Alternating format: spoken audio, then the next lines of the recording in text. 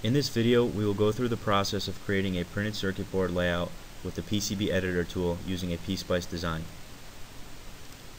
The first step in the process is to assign a footprint to each component in our schematic. Here we use R6, which is a resistor, as an example. We double-click the component and scroll through the parameters until we find PCB footprint. So here we remove the text in the PCB footprint field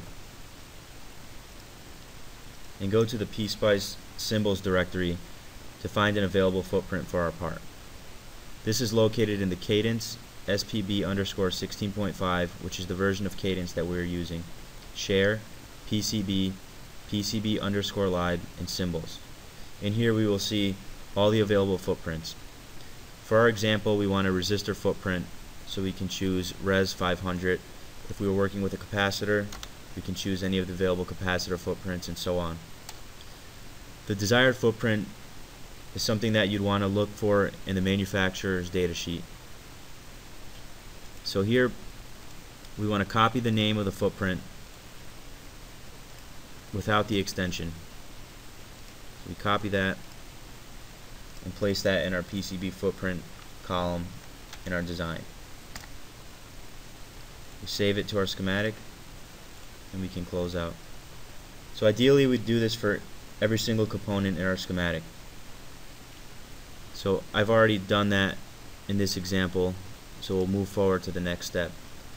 So in our design files, we go to the main project file and go to Tools, Annotate. So here we don't really need to change any of the options, so we'll click OK. Acknowledge that the design will be saved and the project is annotated. Then we go to Tools, Design Rules Check. Make sure we have Run Electrical Rules checked off, and this will see if any electrical constraints have been violated.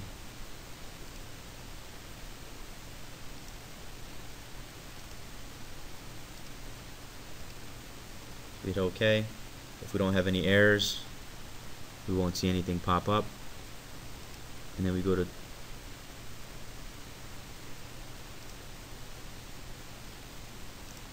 Tools and Create Netlist. So here's where we export our files to the PCB Editor tool. So here we want to make sure our output board file is named appropriately so we can find it later on. And then we can click OK. Acknowledge that it will be saved. And the PCB Editor tool will automatically be open.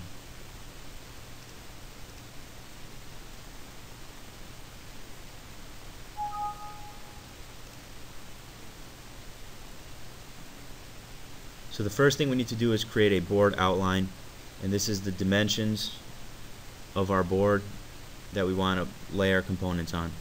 So we do that by going to the main toolbar, clicking Setup, Outlines, Board Outline. And here there are different options for type of outline you can choose. We will place a rectangular outline.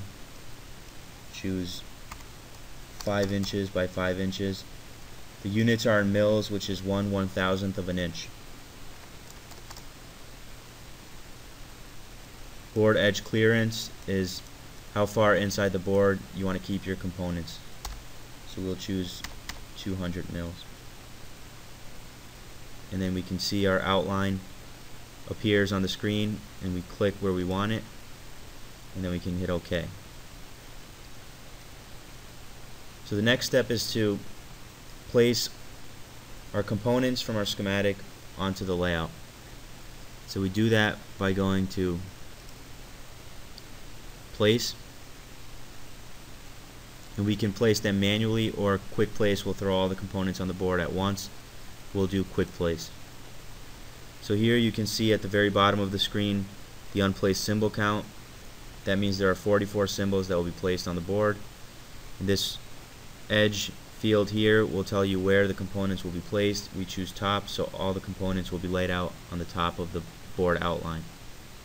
So we click Place, and then OK. So here we can see each component was placed just above the board outline. So the next step would be to move the components inside to the board outline. So to do that, we move to the right of the screen and select All Off in the Find tab. We choose Just Symbols. This will allow us to move the entire symbol together. So we bring in our components one by one, place them where we would like.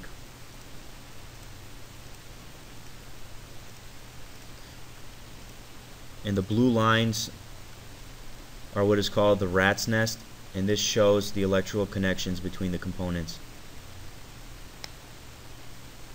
Once you place the traces, the rat's nest will disappear one by one to show that you've made the connection.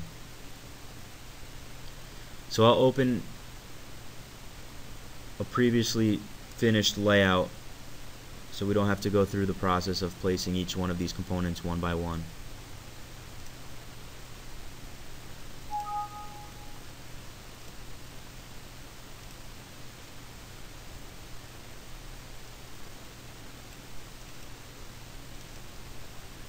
So here's a finished layout, and we'll go through the process of how we got from the previous step to this step. So the first thing we would like to do is set some constraints. And constraints are basically the rules you set for the layout in terms of trace width, component to component spacing, trace to trace spacing. So all the different rules that you would like to come into your final outline. So we choose electrical constraints, routing, wiring, and here we can see we can set different electrical constraints for wiring, vias, etc. So for this purpose we'll choose physical, all layers, and here we can set the minimum line width for our traces. So this comes in handy if you're doing an auto routing function where it will route all the traces to the minimum specified width that you have in the constraints. So here we chose 30.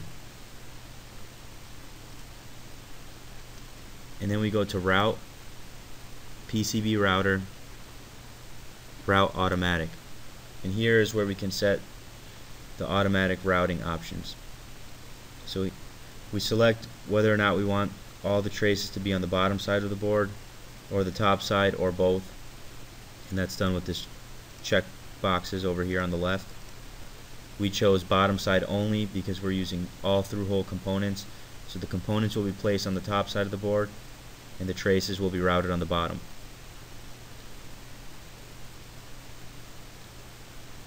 Here, if you have specific constraints where you'd want certain traces to be in certain areas, you can pre-route those traces and click the checkbox for protect existing routes, and the automatic routing will route around your existing traces.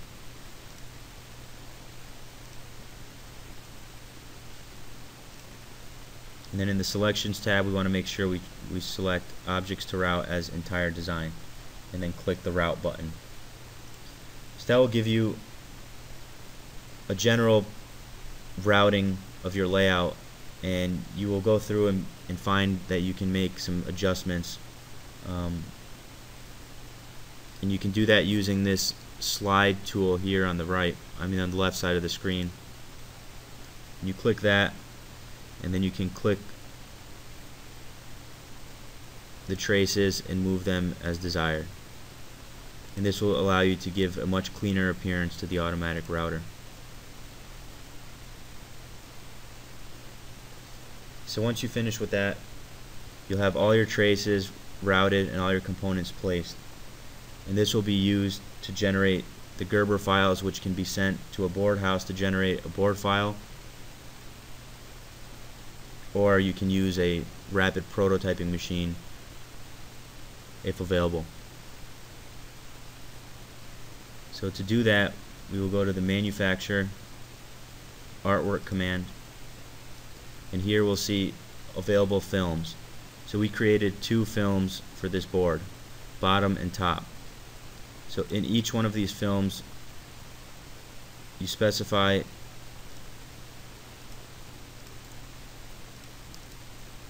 the different options that you would like to include.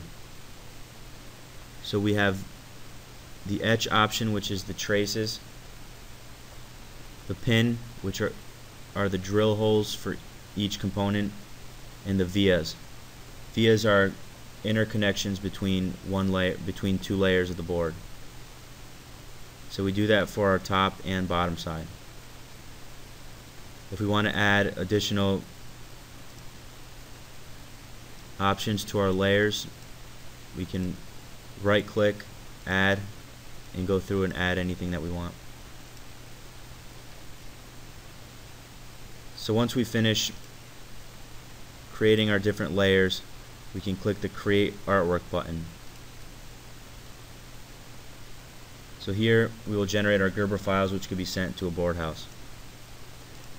And that basically completes the general tutorial for PCB layout. If there are any other things that need to be changed, you can go into the Setup, Design Parameters, Design. You can change the units you're using, and there are various other settings that you can play around with.